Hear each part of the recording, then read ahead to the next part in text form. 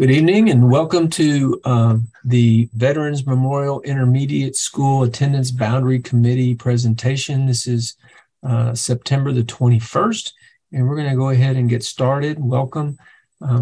Also joining us this evening on our call, I'm Chris Hines, Deputy Superintendent. Also with me is Mr. Chris McCord, our Assistant Superintendent for Operations. We also have Ms. Sarah Blakelock, our Director of Communications, Ms. Jessica Villarreal, my assistant, and Mr. Rodrigo Chavez, who is our Director of Community Outreach. So thank you for joining us. And we're going to go ahead and take you through kind of a brief kind of rundown on where we are with drawing boundaries for a new intermediate school and hopefully catch everybody up to date in what's going on. So let me get started and see if we can go from there. First, let me talk about the district in general. We are growing. We have seen in the last 2 years roughly gains of over 3,000 students. Since this time last year, we've grown over 3,700 students, or 3,860 students exactly. And this is about 2,000 student growth beyond where we thought we would be in our previous demographic projection. So growth is accelerating in our district. We actually projected just under 70,000 this year, and we've exceeded that by more than 1,000. So we have seen a fairly significant increase in the rate of growth, and we believe this rate of growth will continue in our district and will be shared as part of our updated demographic study later.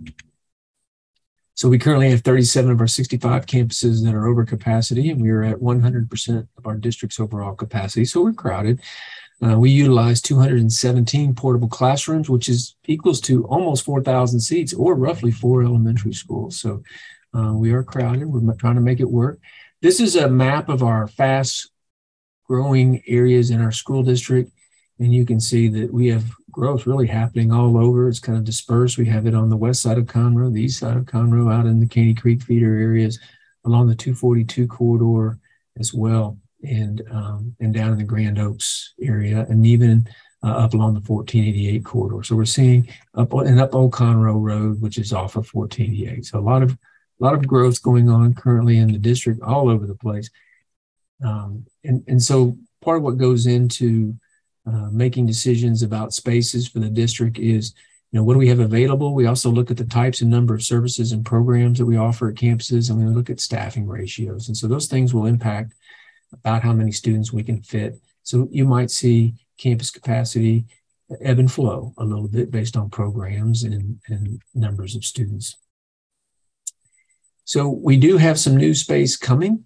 We actually added some this year. We opened up a Gordon Reed, which is a pre-K through 6th grade campus that has a capacity of 950 students. And we also added 10 classrooms at Conroe High School 9th grade campus this year. And so we did add some seats. And then this coming year, for the 23-24 school year, we will be opening Veterans Memorial Intermediate School, which will have a capacity of over 1,000 students at 1050. It is in the Caney Creek feeder, and then Hines Elementary will also open in the Grand Oaks feeder. In addition, we're going to be opening up a new Moorhead Junior High School, which has a capacity of 1,600 students. And I want to kind of take you through a little bit more about how that's going to work. And really, that's what leads to Veterans Memorial. And then in 2024, we are planning to open Bartlett Elementary School in the northeast part of our school district. And that will provide relief for crowding at Austin Elementary, Creighton Elementary, Anderson Elementary, and Patterson. So that's coming, but that's not until 2024. So we're working on what is going to happen for 2023. And so let's focus a little bit on the Caney Creek feeder, and that's where the 23 and the 24 campuses will have an impact. And you can see we're very crowded at Austin and Creighton, which is why we have Bartlett coming on board in 24. And we are very crowded at Grangerland, which is why we have Veterans Memorial about to open. And then we're very crowded at Moorhead Junior High School, which is why we're going to have a replacement campus for Moorhead Junior High. So Moorhead Junior High School is at 133% capacity. It has 11 portable classrooms, and Grangerland's at 112% capacity with 10 portables. And give everybody a little history. The new Moorhead Junior High School is going to be built at 13715 Grangerland Road, and it's going to have a capacity of 1,600 students, and it will replace this current facility, which has a capacity of 1,050 students. To give you a little background, we are going to be repurposing Morehead Junior High back to an intermediate school in August of 2023. That intermediate school is going to be Veterans Memorial Intermediate. So when you hear us talk about Veterans Memorial Intermediate, it is a building that is being repurposed, right? It's our current Morehead Junior High School. And instead of having 7th and 8th grade students there, it will have 5th and 6th grade students. And it's going to be located at the current Morehead location, which is on 1485. Now, Veterans Memorial Intermediate originally opened as Grangerland Intermediate School in 2001. It moved to its current location on FM 3083. And then at that time, the 1485 location was converted to Morehead Junior High School, which previously was housed at Caney Creek High School. So I know I got everybody nice and confused, but that's the short of it. We opened up Morehead Junior High as an intermediate. We switched it to a junior high when the junior high moved out of Caney Creek High School and moved across the street, and we converted into a junior high school. And so, but now, fast forward several years, we've outgrown that campus, and with bigger students, we need some bigger hallways, need a larger campus. So that's going to be the new junior highs coming. So again, this is a picture of the current Morehead Junior High School, which will convert back to an intermediate school. So everybody's very familiar with this campus. It is also very unique for intermediate schools in our district because it has 2 gyms. We added a gym when it became a junior high, and it also has science labs. So they'll have some great science opportunities there. And in addition, it has 2 tennis courts. So a lot of neat features for an intermediate school. And then I'll mention, we've already mentioned the new Morehead Junior High School, which is opening in August of 2023, with a capacity of 1,600 students. And there's some aerial views of that campus being cleared out. That's to the right is a detention area, and back here is where our transportation facilities will go in. And we're looking back towards Caney Creek High School. You can see the turf field in the high school campus and the practice fields. And this is going to be the football field for the junior high. So it's going to be outstanding. Views of it. It's coming along nicely. So to do this process of kind of determining, so kind of now that we got everybody caught up, we're moving Morehead Junior High to a new building, we're turning the current Morehead into an intermediate, and we're going to split Grangerland Intermediate. And that's what's going to happen for 2023. So to do that, we got to draw some new boundaries. And we have a committee that's working on this process. We have principals and parents from each of our elementaries in Grangerland Intermediate. We also get input from the junior high and the high school principal.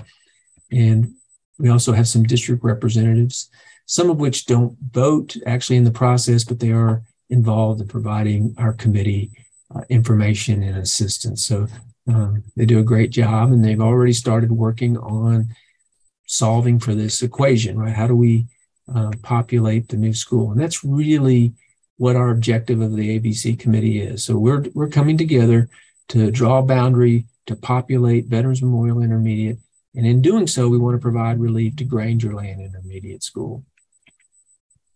The Grangerland Intermediate has a capacity of 1,050 students. If you're not familiar, we actually added a few classrooms on a few years ago, but we've outgrown that addition. And we currently use 10 portable classrooms, but this area is growing. The Caney Creek feeder is growing, and currently by 2028, just 6 years away, we project an enrollment of over 2,200. So in 6 years, we think both these intermediates are going to fill right back up, and with the rapid growth that's happening in the Caney Creek area. And this will give us a capacity of roughly 2,100, 2,150 in that range to serve 5th and 6th grade students. So we talked about some of that rapid growth that's coming, and we've talked about areas. This is currently in the Milam area. We see areas on the north side of the Caney Creek feeder along 105 areas. We know there's growth coming in. We've seen the growth along Willis Waukegan, and then there's growth, a lot of growth coming in especially on the 242 corridor. So as we go further south, so there's a lot of development coming all throughout the Caney Creek feeder. And this is really what has kind of led us to thinking about, okay, how are we going to draw the boundaries? Now, the committee's been working on it. We have some goals. So when we start this process, we always want to be mindful that we want to provide quality education. We want it to be efficient and effective.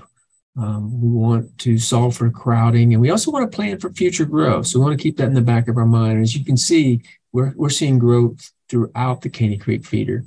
We also want to reduce crowding at Grangerland. And we also want to leave a little bit of room for some future growth, and we want to provide opportunities for feedback. And that's really why we're having this this program this evening. And we want to make sure, and we'll point out some features on our website that enable people to give us some feedback for the committee. We look at a lot of things. We look at our campus capacities, look at community input, demographic factors, history, geography, existing neighborhoods, history. We want to minimize impact on families. We know when we change boundaries that it's a disruption to family routines, and we take that very seriously. We look very carefully at it. At the same time, we know we can't continue to be crowded, so we need to make some changes. We also want to be mindful of what's coming in the future and kind of make sure we're keeping that in mind as we make decisions. Because we're fast growing, we're not going to be finished when we do this process, right? We're going to have to keep adding schools. And every time we add schools, we're going to have to come back and look at the boundaries and how to be efficient and distributing the student population. But we know that schools are communities. We know families have a history with particular schools. We know they choose where they live to go to school. So we want to be very careful about doing this. We want to make sure we're looking at all of our options. So we don't take it lightly. We're committed to making sure, regardless of where our students end up, we want them to have a quality educational experience, and we're committed to that. And we believe that if a student changes school to another school, they will pick up right where they left off.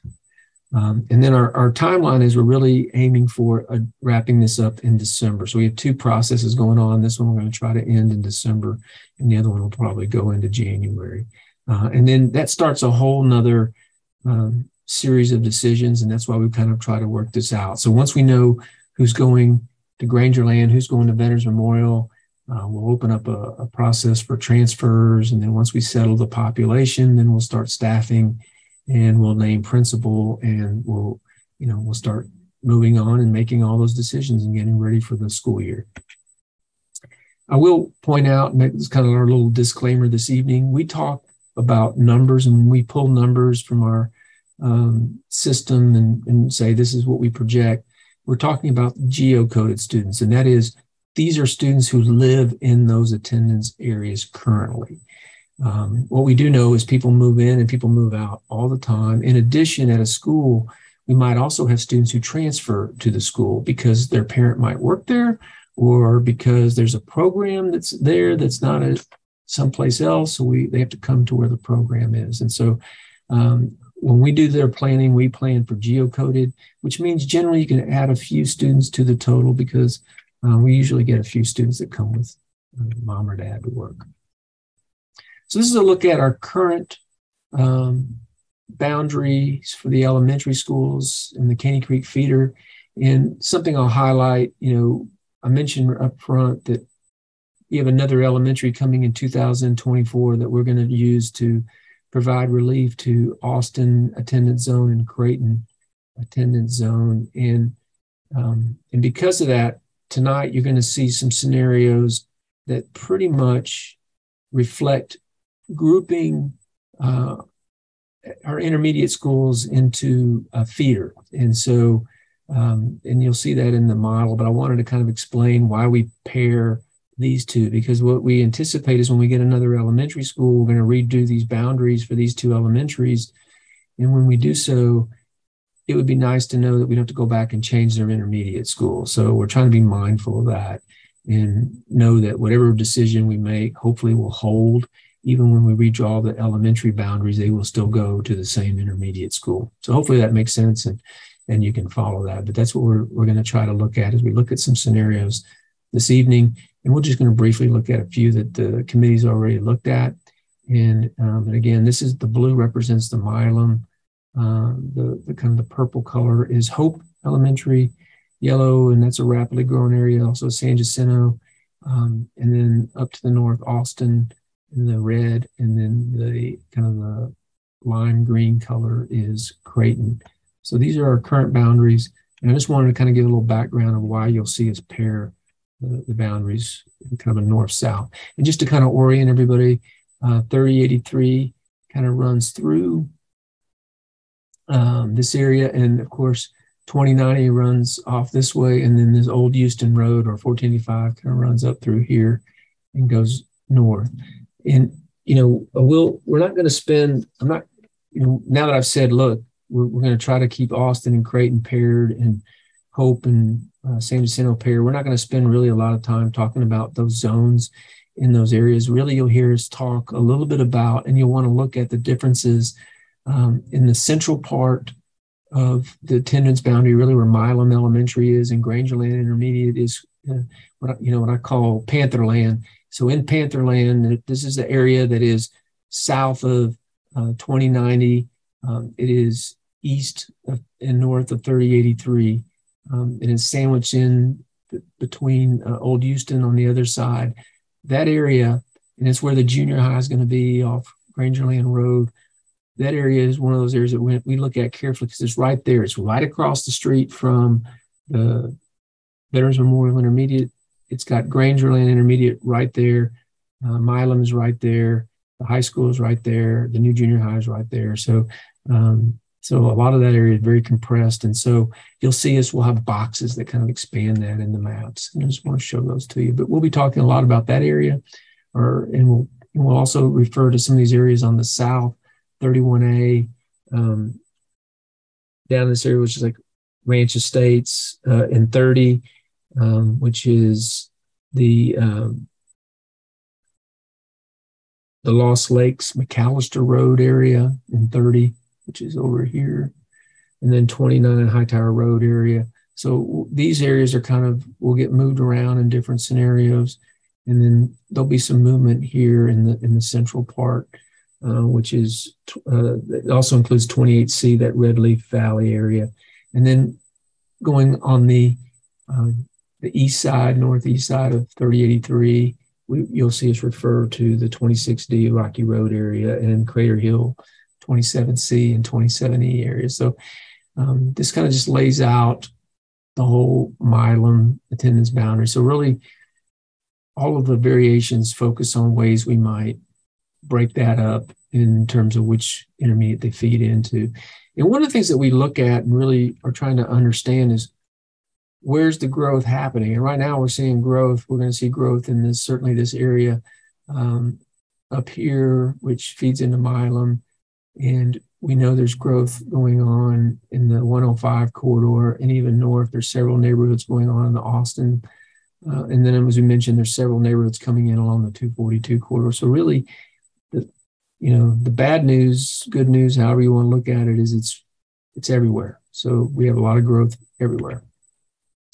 And again, this is our current feeder, and you can see this is the box that kind of breaks out. And again, that's that area I referred to as Pantherland, but this is the Redleaf Valley area. And you can kind of see the numbers represent our school locations where we have Milam and Grangerland in the high school and Moorhead Junior High currently. The other area that gets mentioned is 27F, which is just on the north side of 2090. And again, that's right there close. You could come out of the neighborhood and go left towards Veterans Memorial. You could go right to the light to come to Grangerland. So these are areas we want to look at. And so really our goal is we can tolerate some imbalance, but we want it to be too imbalanced. So Mr. McCord, is there anything you want to add as we kind of look at these maps? No, just that we have fast growth everywhere. So when we plan, we really need to be strategic in what we put at each campus. And we know we have fast growth in the north and fast to potentially a little faster growth in the south. So we really need to be strategic because we need these buildings to be great for kids and parents and to work for a while. So there's a lot of thought that's gone into this for a number of months. and we certainly welcome input. And Dr. Hines will give you some input on how to add your thoughts or comments at our attendance boundary website at the end of this presentation. I will. Thank you, sir. So again, we formed this. We actually did a committee back in 2020 when we worked on Hope Elementary boundary. And because of that, we actually started looking at this then, because when we were drawing the boundaries for Hope and Milam and we were in Austin and Creighton, we were trying to think about how is that going to work when we have an intermediate school open. So we knew there was one coming and we were trying to anticipate that. So we did get out the intermediate maps and kind of played with it. We didn't make any decisions, but we certainly aren't starting from scratch. So we're going to kind of pick up where that group kind of left off, and we're going to share a few things with you. I am going to, switch over. I'm going to switch over here to back and forth, probably toggle between a PDF that has a little bit more detail than what you're seeing on the screen. But this is going to be scenario 1. And let me kind of flip to a little bit more detailed map. It's a little easier to read, I think. And so as we look at that, you can begin to see, as we talked about, we have Austin, San Jacinto, Austin and Creighton, and then we have San Jacinto Hope kind of paired. And what that means is that school, everybody in the school will go to when they leave 4th grade, will go to the same intermediate school and join up. And so we try to, rather than have 3 schools where we split them up, and, we try to avoid that if we can. This way we can keep 2 elementaries kind of pure feeder right now. And as I mentioned, we know there's another elementary coming, which is why we wanted to keep Creighton and Austin paired, because that's where we got to do work to relieve crowding. And so this is just one map as we kind of started with the scenario 1. And as you kind of look at the scenario 1, we can see that the 26D, 27C, 27E, 27F, 28E, and 28D stay at Grangerland. And then the southeastern sections kind of move to Veterans Memorial. So you see, and really it's down in this area, move over. 31A goes to Grangerland. We talked about that a little bit. That's the Ranch Estates. And that goes to Grangerland. And then this is kind of the box, kind of looking at the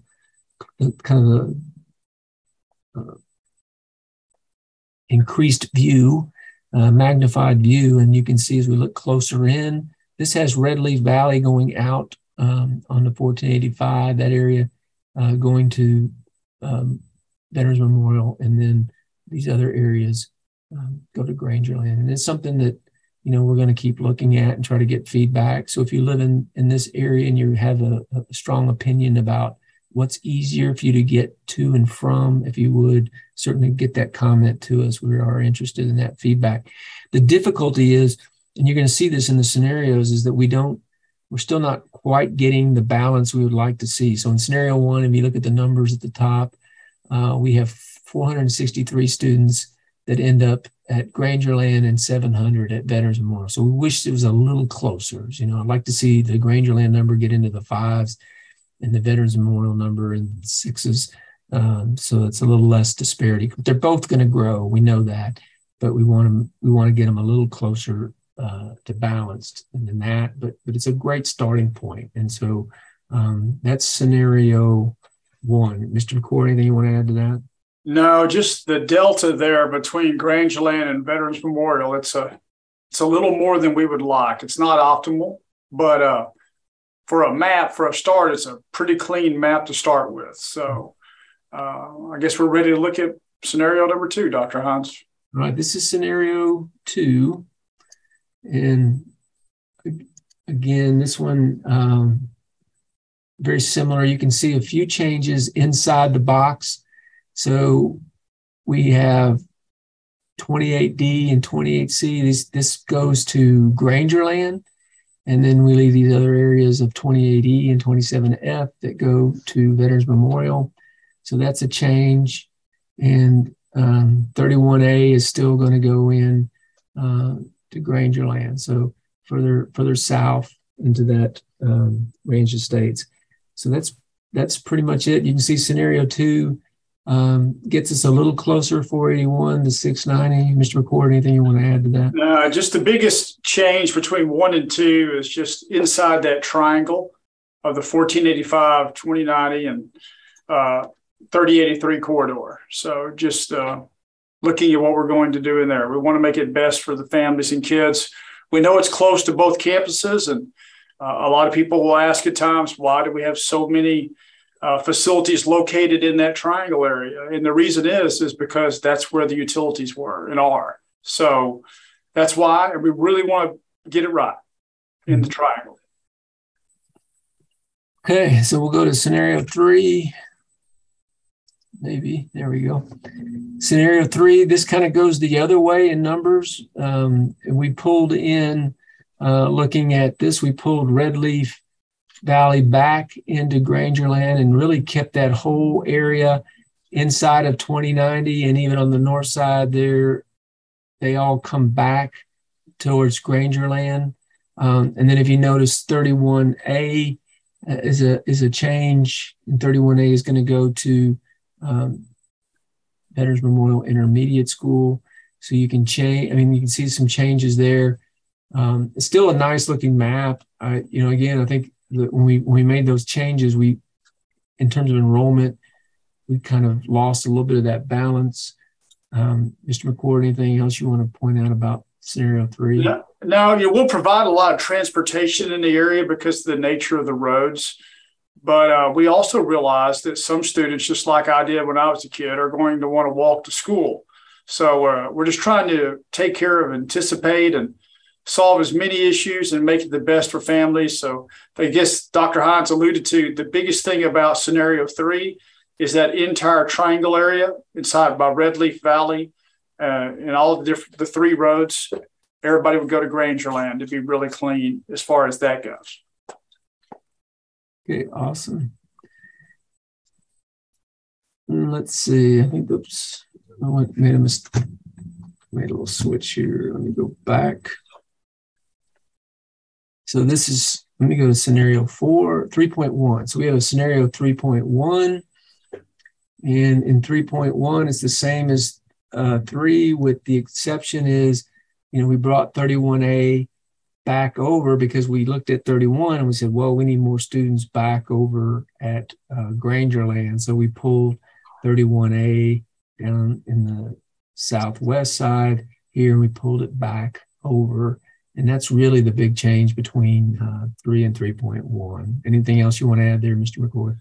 No, it's on the same side of the road, but however, just as it is to get just about anywhere in Montgomery County, at times you're going to have to turn left. But it does keep it on the same side of the road.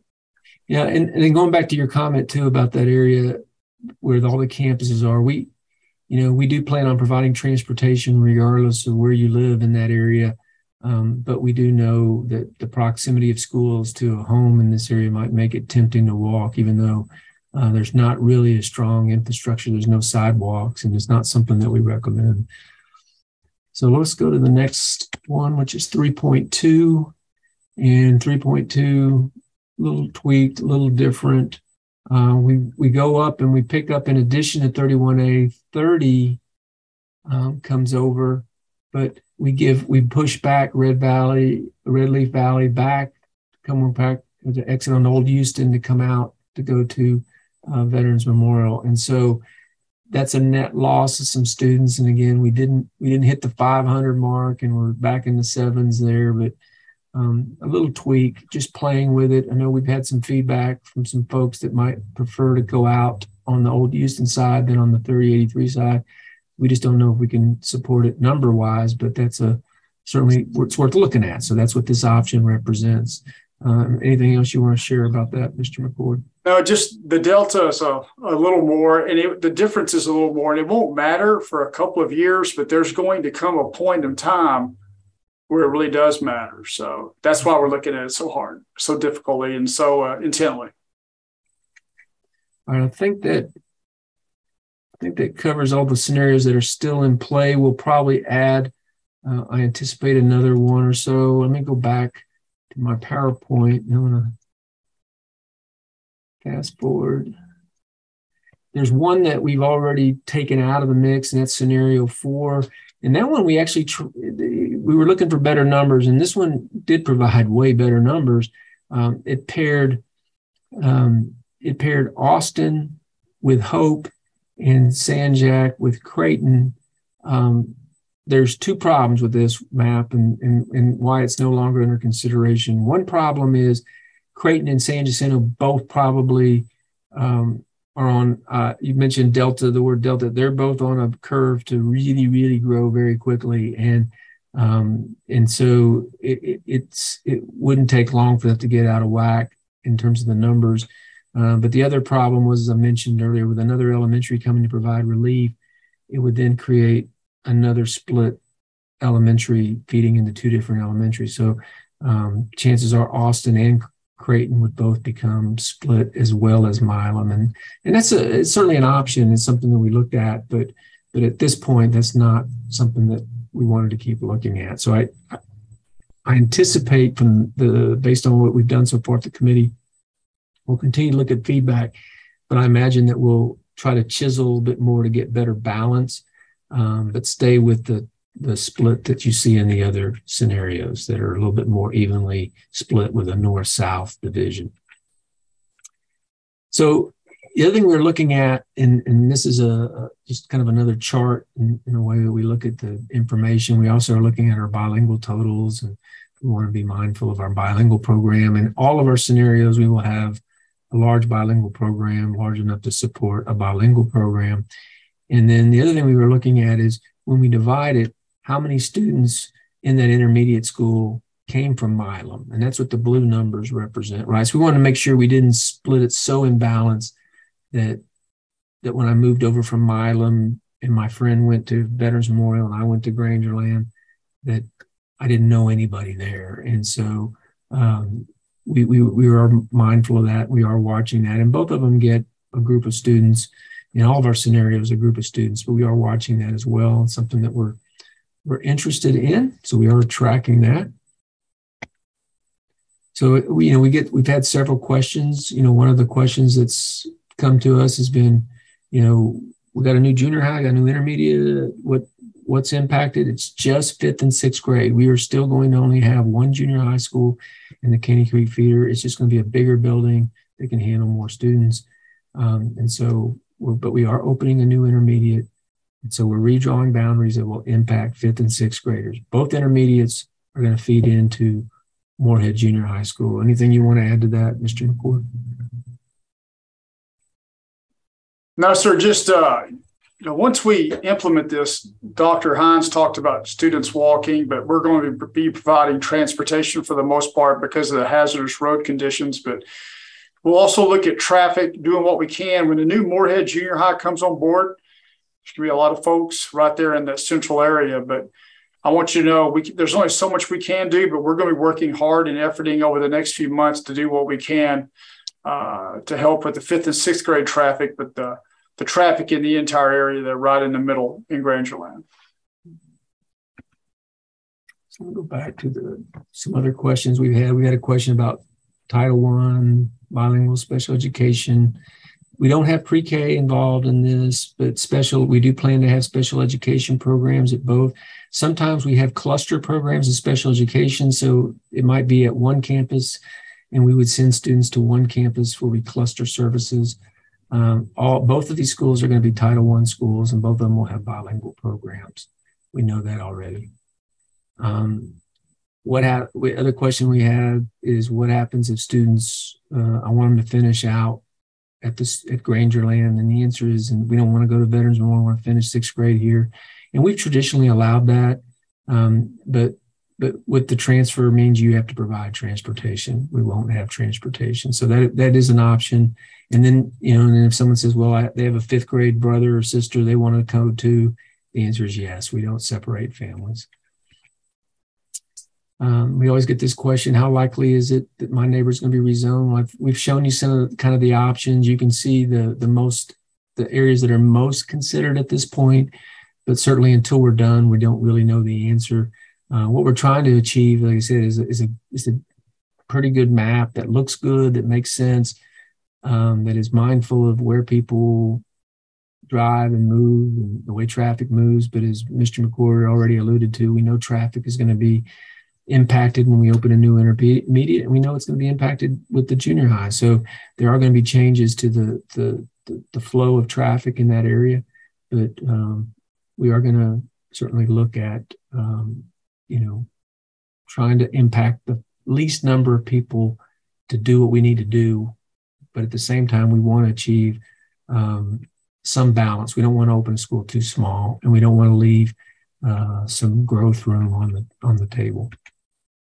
So what's next is we're going to keep presenting this information. We'll be back in October with another presentation that will probably be a little bit more defined by then. In the next month, I anticipate our committee will make some headway and be down to hopefully a decision to share with you. But time will tell, but that's kind of our goal. We'll be back. We do have a website where all this information is available. I'm going to go live to that website in just a moment, so you can kind of get a feel for it. But it is a process. There are as I mentioned, two zonings going on, and you'll see those on our website. But you're going to want to look at, for this information, Veterans Memorial Intermediate. Again, these are some upcoming presentations, October 25th. And at this one, we hopefully will have a final proposal or something very close that we can show. But right now, we're still developing these scenarios. As I mentioned, those are on the website. So before we hang up, I'm going to bring up the website. Mr. McCord, anything you want to jump in and add? I would say while you do that, just if you're going to give feedback and comments, we will share those with the committee. We take them seriously and vet it with all the due diligence it deserves.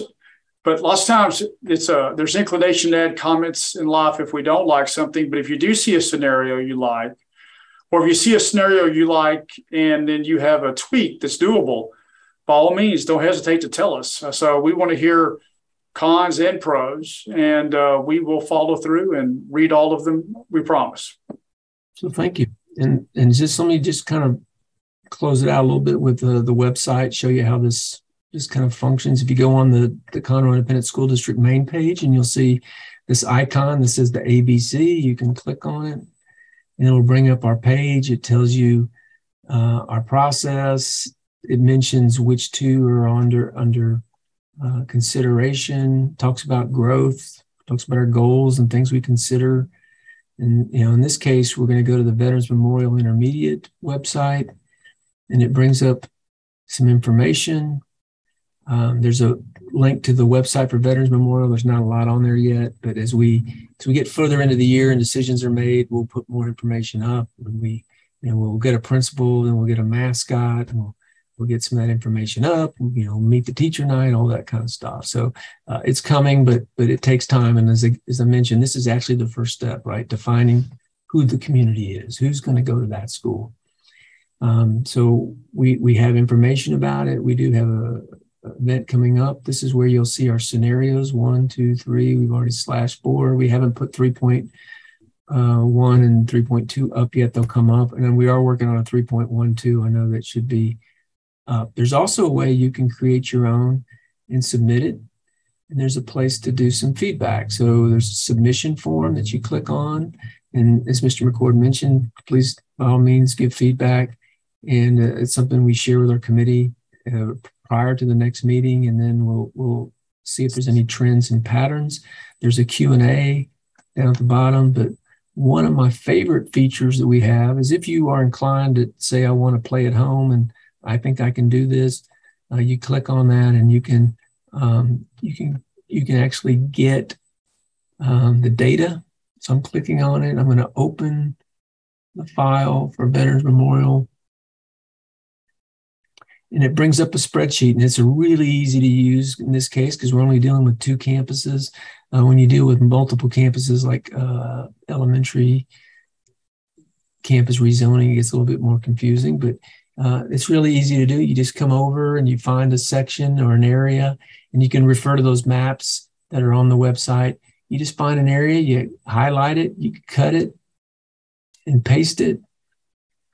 You move it over here, paste it, and boom, and it'll subtract it from the totals, and add it to this total, and you can kind of build your own scenario. You just save it and then you send it in to us, and it's really that simple. So but label it, and you can send it in to us and upload it. So it's a cool little feature, but we want to make sure you have an opportunity. If you have a better idea, we're certainly willing to look at it. But those are all the kind of things that we're certainly interested in hearing about. But you kind of also picked up on the things that we're worried about, right? Cohort size, a school feeding entirely into an intermediate if possible. We know it's not going to be totally possible. We know when we open a new elementary and we pull from Austin and Creighton and create a new elementary, it will be a split elementary, because we'll probably split between Bosman and Veterans Memorial. So we do know that splits are part of us growing as a district, as we have to add more schools, but it is something we're mindful of and we pay attention to. So that's kind of really the overview. And I want to say thank you for joining us this evening. And hopefully you found this informative, and you can certainly reach out and submit any questions, comments, and we'll share that with the committee and we'll get back. So Mr. McCord, anything else you want to add before we sign off? No, we're boots on the ground. Same presentation, exact same presentation we did tonight virtually. We'll be doing live at Grangerland Intermediate at 6 p.m. tomorrow. Okay. So thank you very much. And we were able to keep it under 45 minutes. So have a great evening. Good night.